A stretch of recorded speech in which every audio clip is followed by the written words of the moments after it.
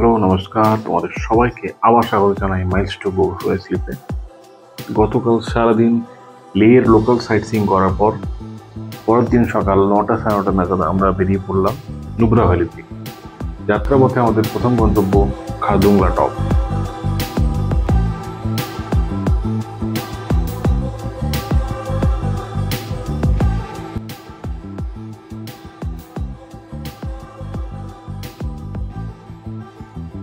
এটাই হচ্ছে লের মল রোড, যে জায়গাটা আমরা আগের দিন রাতে এসেছিলাম।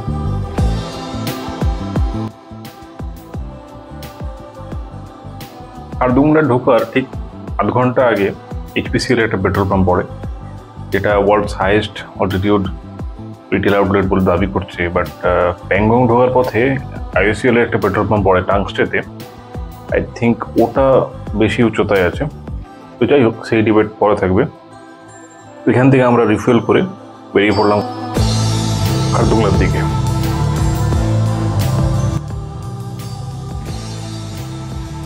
এইচপিসিএল পাম্পটা থেকে প্রায় মিনিট 10 রাইড করার পরেই একটা চেক পয়েন্ট পড়ে, যেখানে ইনার লাইন পারমিটটা দেখাতে হয় এবং গাড়ির নাম্বারগুলো নোট করা হয়।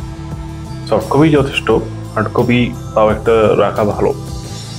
লে লোকাল সাইট সিইং করতে কিন্তু ইনার লাইন পারমিটের প্রয়োজন হয় না। খারদুংলা, প্যাংগং যেগুলো বর্ডার এরিয়াতে পড়ে, সেসব জায়গায় যেতে হলে ইনার লাইন পারমিটের দরকার হয়।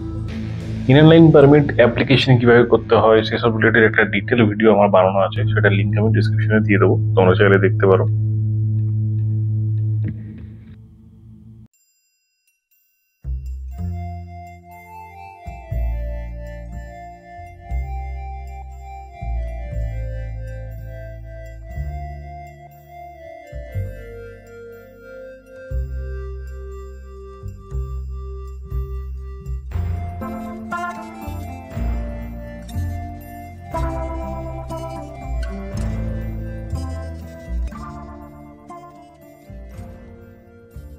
লাস্ট চেকিং পয়েন্ট থেকে আরো আধ ঘন্টা রাইড করার পর আরেকটা জায়গায় আইএলপি নোটিং হয়, গাড়ির নাম্বার আইএলপি চেক করা হয়। তো সেখানে আমরা দাঁড়ালাম।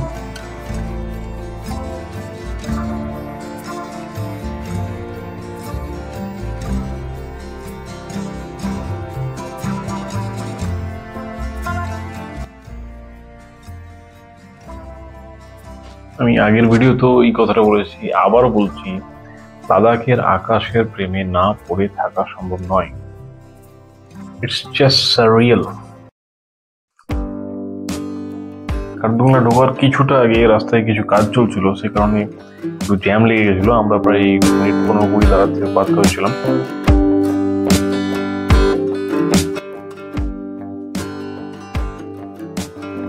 ওই যে পাহাড়ের উপরে বরফ দেখা যাচ্ছে, ওই জায়গাটায় খারদুংলা।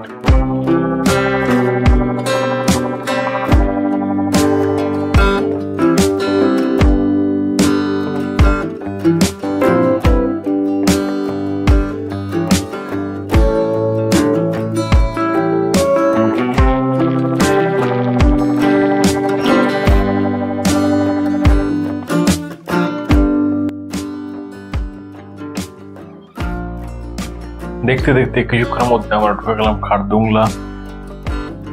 লা কথাটার অর্থ হচ্ছে পাস, অর্থাৎ এই জায়গাটার নাম হচ্ছে খারদুং পাস। খারদুংলার অ্যাকচুয়াল এলিভেশন হচ্ছে 17,582 ফিট, যদিও কোথাও কোথাও এটাকে দাবি করা হয় যে 18,380 ফিট, এবং উমলিংলার পরে এটা ওয়ার্ল্ডের second highest motor pass. But সেটা ট্রু নয়। এটার গ্লোবালি দেখতে গেলে 7 নম্বর বা 8 নম্বরে আসবে। নেভারদারলেস খারদুংলা স্টিল খারদুংলা। এবং নানা রকম ভিডিওতে আমরা দেখেছি যে খারদুংলা ওঠার সময় রাইডারদের শ্বাসকষ্ট হচ্ছে, টুরিস্টদের শ্বাসকষ্ট হচ্ছে। সেই কারণে আমরা আগের দিন মল রোডে গিয়ে একটা অক্সিজেন সিলিন্ডার কিনেও ছিলাম। বাট টু বি ফ্র্যাঙ্ক, আমার পার্সপেক্টিভ থেকে বলতে পারি, আমি লেতে যতটা কমফোর্টেবল ছিলাম তার চেয়ে বেশি কমফোর্টেবল আমি খারদুংলাতে ছিলাম। তাই অক্সিজেন সিলিন্ডারের কোনো দরকারই হয়নি আমাদের কারোরই। খারদুংলাকে গেটওয়ে অফ নুব্রা ভ্যালিও বলা হয়, এবং এটা ইন্দাস রিভার ভ্যালি এবং শিওক রিভার ভ্যালিকে কানেক্ট করে। এই পাসটা তৈরি হয়েছিল 1976 সালে, বাট পাবলিক ভেহিকলসের জন্য খুলে দেওয়া হয় 1988। এবং এই পাসটির অপরিসীম গুরুত্ব হচ্ছে ভারতের কাছে, কেন কি সিয়াচেন গ্লেসিয়ারে যেসব জওয়ান পোস্টেড আছে তাদেরকে এই রুটের মাধ্যমেই খাবার দাবার এসেনশিয়াল সাপ্লাইজ দেওয়া হয়। খারদুংলা পৌঁছে আকাশের রূপ দেখেই মনে হয়েছিল যে কোনো সময় স্নোফল নামতেই পারে। তাও ভাবছিলাম যদি না পড়ে তাহলে আবার এই রেইনকোট বার করবো ঝামেলার জন্য। বাট রাইড করতে করতে স্নোফলের এক্সপিরিয়েন্সটা আমাদের নেওয়ার ছিল। এবং আমি এপ্রিলে যখন কাশ্মীর গেছিলাম, গুলমার্গ যাওয়ার পথেও, গুলমার্গ অ্যান্ড সোনমার্গ যাওয়ার পথে আমরা দারুণ স্নোফল পেয়েছিলাম। তো এবারেও ভাগ্য সদয় ছিল।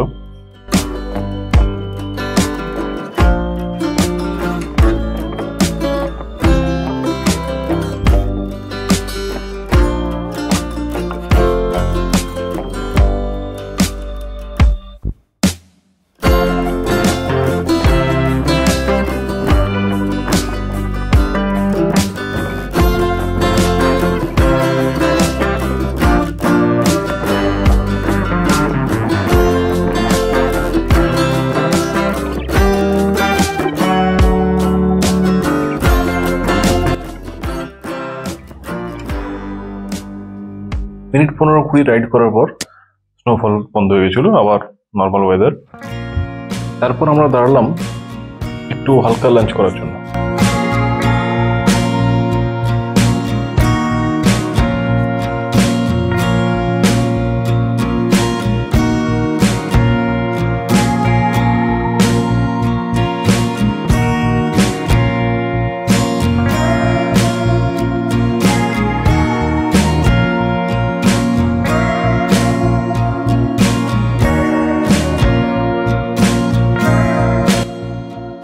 চা আর ম্যাগি খেয়ে আমরা বেরিয়ে পড়লাম নুব্রা ভ্যালি থেকে, কারণ রাস্তা এখনো অনেকটাই বাকি ছিল।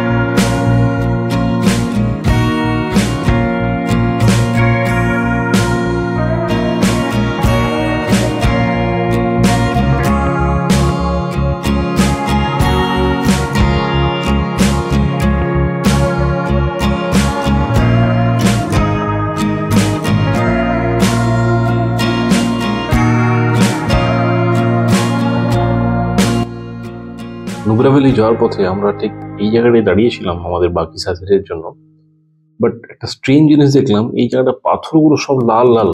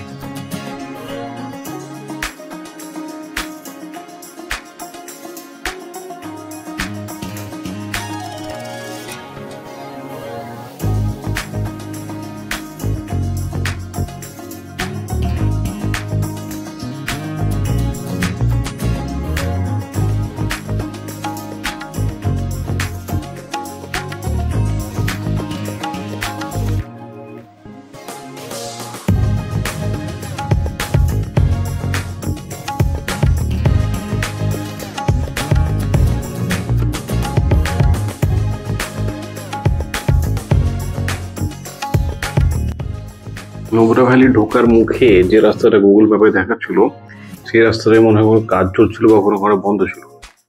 তো দুজন সহৃদয় ব্যক্তি ওখানে ছিলেন যারা কাজ করছিলেন, তারা আমাদেরকে রাস্তা দেখিয়ে দিলেন যে এই দিক দিয়ে যেতে। হয়তো একটু ঘুরতে হলো, বাট আমরা ঠিকঠাক পৌঁছে গেছিলাম। এবং এই জিনিসটা পাহাড়ে বিশেষ করে অবশ্যই মনে রাখা দরকার যে গুগল ম্যাপের থেকেও লোকাল ম্যাপ, যেটা লোকাল মানুষজনকে জিজ্ঞেস করাটা অবশ্যই প্রয়োজন।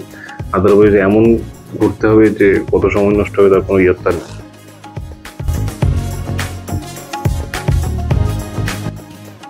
খারদুংলা থেকে নুব্রা ভ্যালির মেইন অ্যাট্রাকশন হুন্ডার স্যান্ড ডিউনস দেখতে গেলে ডিসক্রিট হয়ে একটা ডাইরেক্ট রাস্তা আছে, যেটা আমরা জানতাম না, ফেরার সময় যেটা পেয়েছিলাম। ওই রাস্তাটা নিতে পারলে একটু সময় কম লাগবে। আর ডিসক্রিটের আরেকটা মেইন অ্যাট্রাকশন হলো ডিসক্রিট মনাস্ট্রি, যেটা থিকসে মনাস্ট্রির সাথে লেতে, যেটা আমরা একদিন গেছিলাম, অলমোস্ট সেম, একই রকম স্ট্রাকচারে তৈরি, দূর থেকে দেখলে একই রকম লাগে। তো যেহেতু আমরা প্রায় দেরি করে পৌঁছেছিলাম হুন্ডার, ওটা আর যাওয়া সম্ভব হয়নি। 32 মিটার লম্বা মৈত্রী বুদ্ধ স্ট্যাচু সেই ডিসক্রিট মনাস্ট্রিতেই আছে।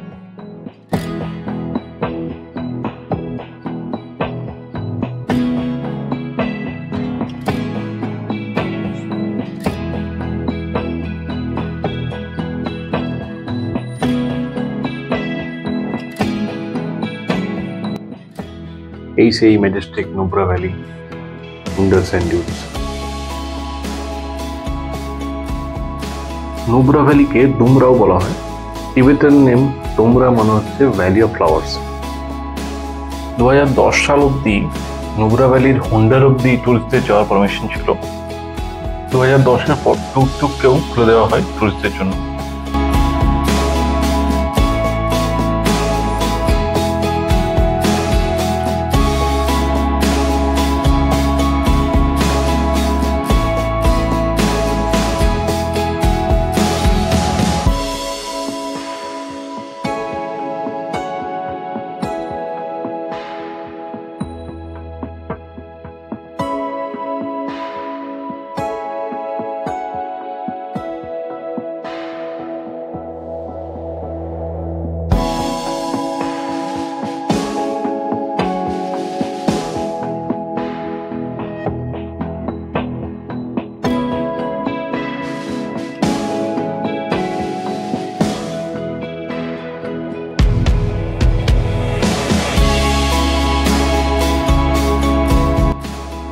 এখানে 100 টাকায় 3বার করে আর্চারি মারা যাচ্ছিল, তো আমি একটু প্র্যাকটিস করে নিলাম।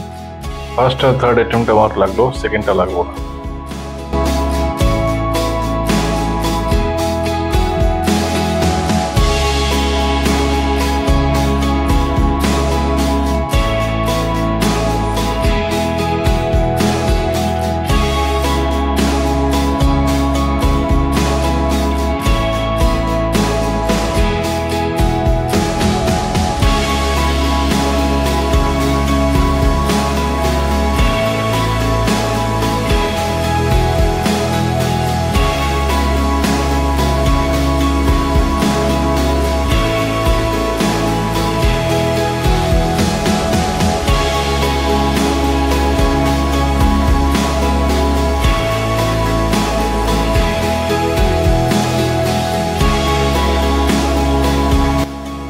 লাদাখে বসে যদি আপনাকে রাজস্থানের ফিল নিতে হয়, তাহলে অবশ্যই নুব্রা ভ্যালি থেকে ক্যামেরা রাইড করতেই হবে, ইটস মাস্ট।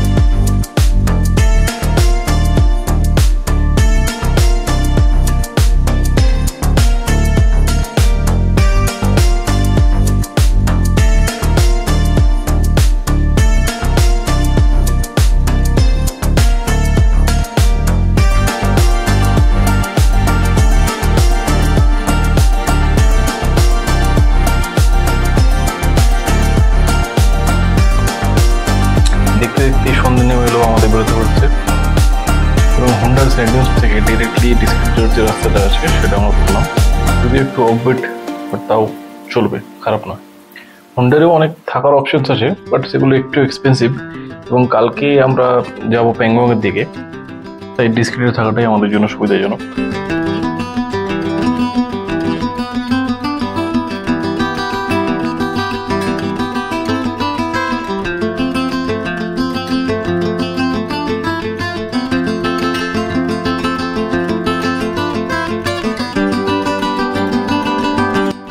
ডিস্ট্রিক্ট পৌঁছে আমরা বেশ একটা ভালো হোটেল পেয়ে গেছিলাম মেন রাস্তার ধারে। হোটেলটাতে বাইক পার্কিং, কার পার্কিং দুটোর সুবিধাই ছিল, এবং বাইরে থেকে দেখতে বেশ পরিষ্কার টরিষ্কার, নিট অ্যান্ড ক্লিন ছিল। আর অফ সিজন হওয়ার জন্য আমরা 4,000 টাকায় 10 জনের জন্য রুম পেয়ে যাই, স্পেশিয়াস রুম, আমরা কমফোর্টেবলি শুয়েছিলাম।